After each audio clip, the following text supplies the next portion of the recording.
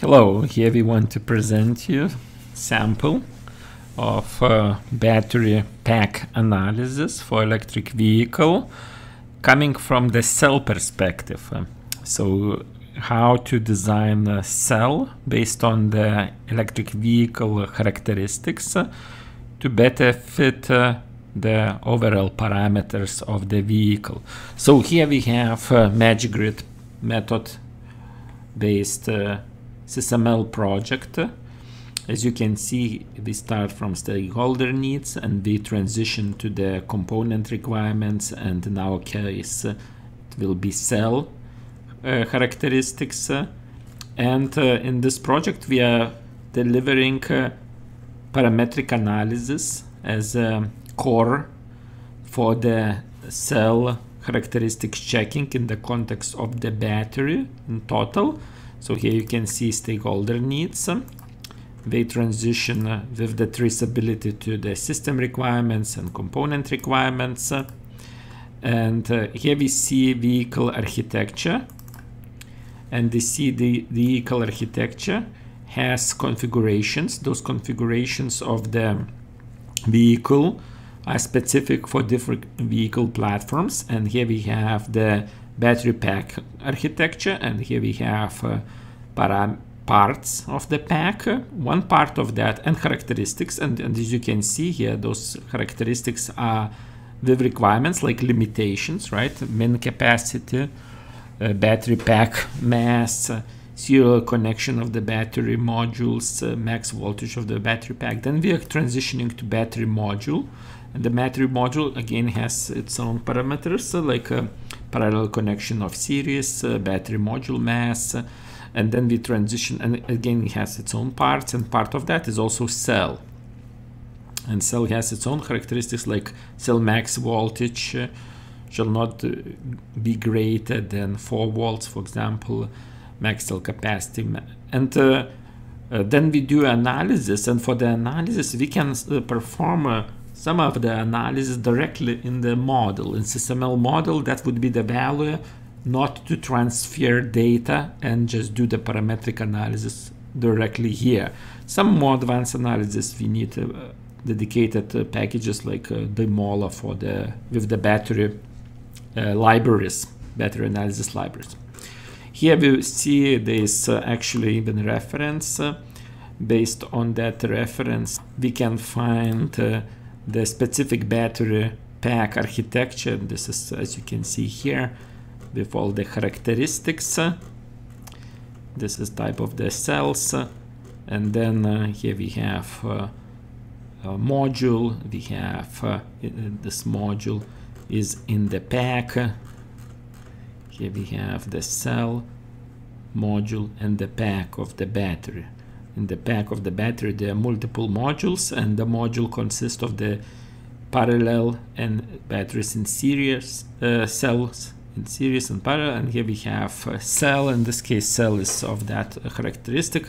So you can see this number is pretty much based on the size of the battery. See, this is the first part, and this is the second part of the cell. And this is the cell, I think from Panasonic, used. Here we have it, used for Model S and Model X at that specific year. And here we see more characteristics. Those characteristics we can put into the parametric analysis. And here we see, first of all, battery module. When we have cell, we can input cell voltage, which we selected, and then here we have battery mod voltage, what is required, and then we get number of cells in series in that module. Then we transition to the parametric analysis in battery pack, and here we get results, those number of cells in series, you see, and then we take number of cells in parallel, we input here, and then we get number of cells in module here. Number of cells in module goes to the total result of this battery pack mass. but that also inputs other characteristics, say for example cell mass, right, and also number of modules, and that gets calculated as also a result of this number of modules gets calculated as a result of battery pack voltage and battery module voltage. Those are inputs. And also here we have a number of series in parallel, also gets calculated based on the capacity of the cell and the battery pack voltage and battery pack capacity.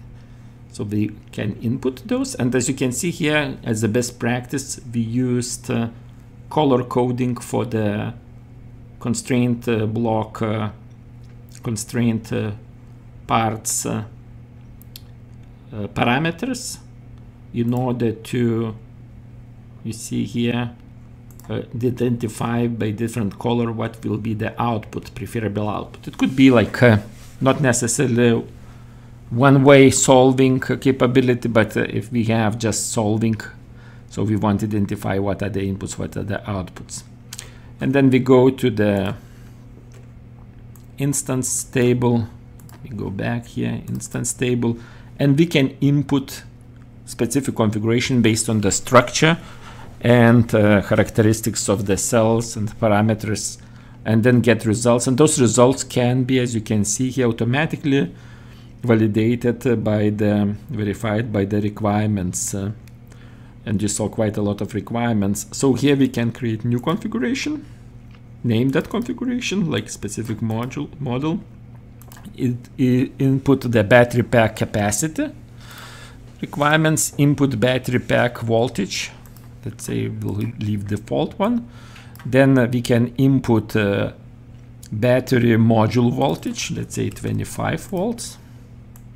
And then we can input battery module cell mass, let's say what would be the cell mass, 40 grams. And then let's input the voltage of the cell, 3 dot, let's say 4.1.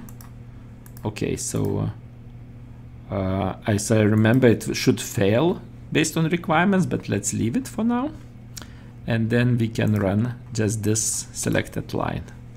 And you get results. You see here, I see the voltage of the cell failed. There is requirement to be less than 4, but I get all the other characteristics. And I can see the total mass, battery pack mass.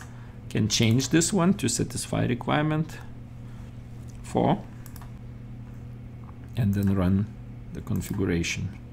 Now this one is correct, and I see other characteristics. And now the requirement, based on those inputs, we see that all requirements are satisfied, and we get also the battery pack mass. So this can be one enough analysis. For more advanced analysis, may use again dedicated tools like Dymola with the battery pack libraries.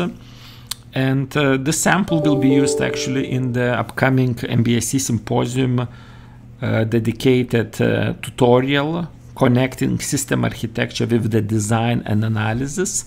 And in that tutorial we'll cover, besides this part, we'll cover also full thread, starting from system architecture, going to the cells and pack design.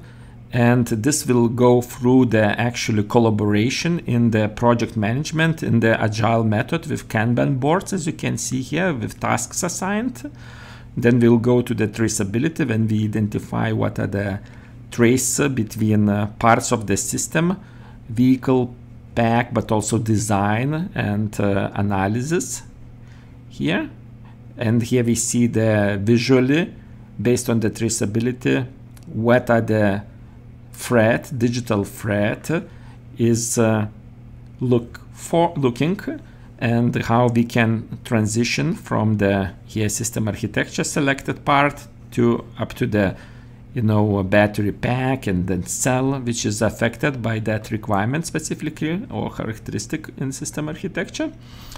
And also we'll go through the alternative architectures modeling, and simulation. And this simulation will be more advanced, will calculate battery max temperature when we are charging and charging time based on the selected architecture characteristics of the cell and battery. And then we identify, okay, based on those characteristics, we will run the analysis, and that's our requirements satisfied or not, and which configuration is the best. And here we see that we are using we are using integrated Dymola with the battery simulation model. And that gives us the results of the analysis to identify the optimal architecture for selected electric vehicle. This will be digital engineering system architecture, design and analysis tutorial, full day, and looking forward to see you there. Please save your spot, as the limitation will be 15 seats only to access all the tools and environment.